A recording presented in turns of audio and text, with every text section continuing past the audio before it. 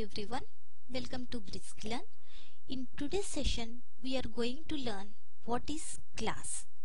A class is a blueprint or prototype from which objects are created. First, let us see the syntax of a class. The first one indicates access specifiers, which is public, and class is a keyword. Class name is the name which we are going to provide, and curly open brace indicates begin of class and curly closing indicates end of class. And in between a class you can provide variables which define state and methods which define behavior. So Java class contains methods and variables. Let us take a bank example and have a look from the customer perspective. And this is the customer, and let us find his requirements: customer ID and customer name, password, account ID, branch and amount. These are the things required for a customer. From these requirements we can identify two classes mainly. One is the customer class and the other is account class. Let us see the customer class. Public is the access specifier, class is the keyword, and customer is the class name. Open curly brace indicates begin of class and closing curly brace indicates end of class. In between a class you can provide only variables and methods. Here customer ID, username, password or variables, and get customer ID, set customer ID, get username, set username, get password, set password or methods. Let us see another example of a class which is account class. Account class has variables account number, branch, status, amount, and methods get amount, set amount, get account number, set account number, get branch, set branch, get status and set status. So going back to the definition of a class is a blueprint or prototype. What does this mean? If you look into the customer and account class, it doesn't contain a main method. That means we can't execute or move forward with these particular classes. So these classes are just a prototype which contains what are the required things like account number, branch, status and amount. So a class is just a prototype, or we can say a template or a blueprint.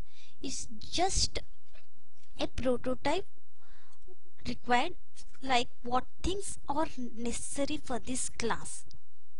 So when we say what is a class is a blueprint or prototype or template. Okay, now let us discuss about best practices to be used in real time for a class.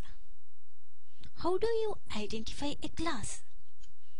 We identify a class in design time by identifying the nouns provided in the requirement document. Okay, and second, class name must begin with an alphabet and first alphabet must be capital letter. In this example account, let's focus on the alphabet A. The first letter must be alphabet and capital letter. And maximum line length must be 80 characters.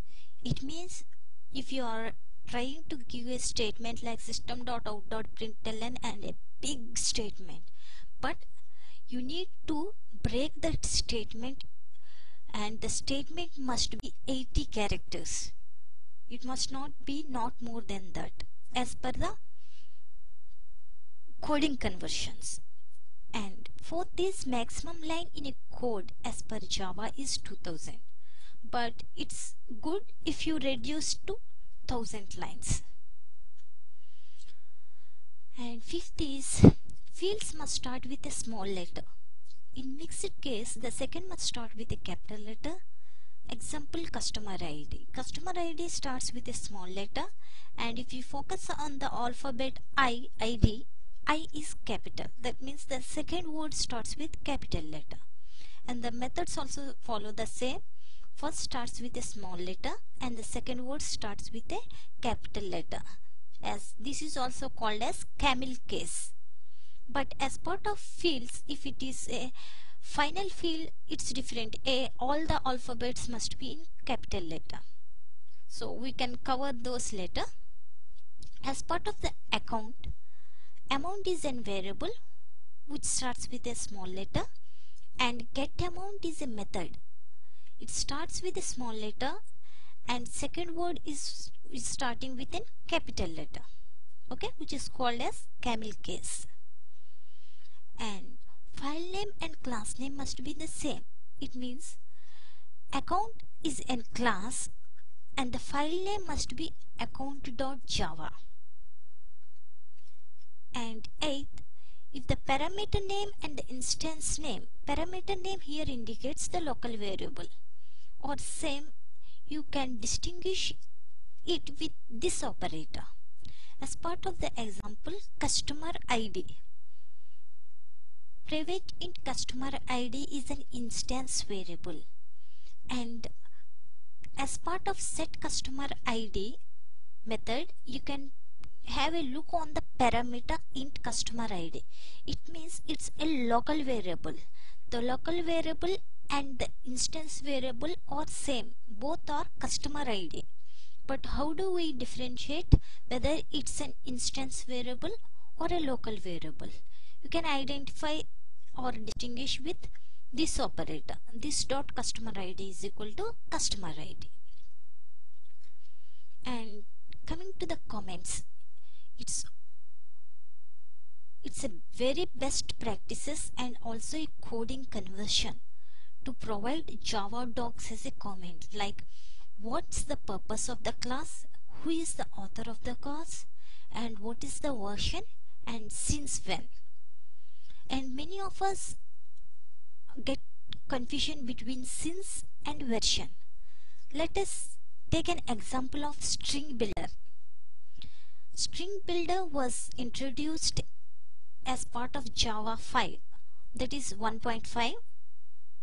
So at since will be 1.5 and at version can be anything. It can be 1.8, 1.9, etc. based on the versioning. But since will be the when they have introduced. Since 1.5 string builder has introduced. So please don't confuse between at since and at version. Okay. And there are other tags like at return, at params, at throws, and at deprecate, which are mainly for method level. Like what is the return type of a method, what are the parameters of a method, and what exception it has thrown, or whether the method is deprecated or not. You can use those tags. So comments are important as part of best practices. That's it for this session. Thank you all. Please leave your queries or suggestion in the comment section. If you are interested, you may post your article in brisklearn.com. That's it. Bye.